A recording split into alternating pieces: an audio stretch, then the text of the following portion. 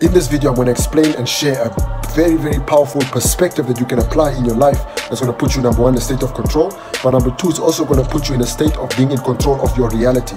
Now, what that is that in everything in life, we care, but not that much. What does that mean? What that means is that I'm going to use a terminology which is detached involvement. Everything that takes place in life, we want to apply a philosophy, or we want to apply a perspective of detached involvement. What does that mean?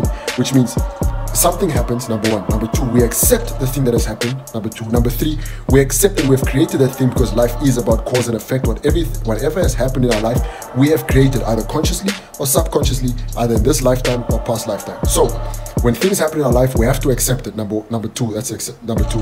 And number three, we have to know that when things happen, sometimes, because all of it is karma at the end of the day, we either have to burn through the karma because the only way out is through, or we just have to burn through the karma because the only way out is through. And number four, after accepting, or number three, after accepting, I lost count, is that understanding that in everything in life, we have to care, but not that much, which means that practice detached involvement. When things take place, you want to be able to see the thing that has taken place, accept it for what it is, because you know that you have created it one way or another, and then also know that that is there to serve you. Why? Because you have created it. So if we are focusing on something that we like, or something that we want in our life, and something takes place that looks drastic, that thing is actually there to serve our highest good.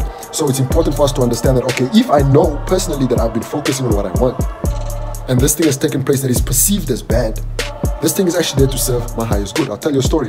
There's a friend of mine, a very big business guy, and he shared with me a very, very, very important principle to understand, which is in every adversity is an opportunity for innovation and creativity, aka adversity is a blessing in disguise. So when things take place that look and perceive to be bad, we want to acknowledge it for what it is, accept it for what it is, and know that it's there to serve our highest good in direct proportion to the things that we're focusing on, which is aka hopefully the things that we want.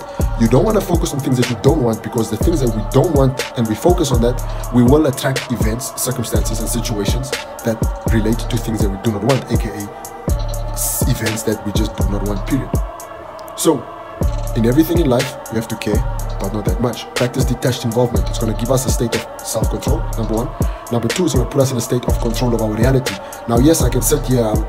I'm not an expert at all of this. I'm doing these things on a daily basis. I'm trying to do it on a daily basis. I'm applying it on a daily basis, and it's helping me. So I'm sharing this with you so it can help you as well.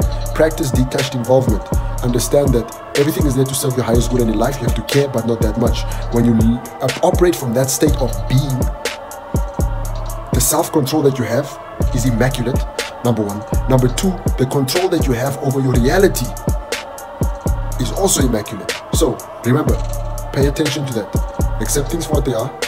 In everything in life, you gotta care, but not that much. And practice detached involvement.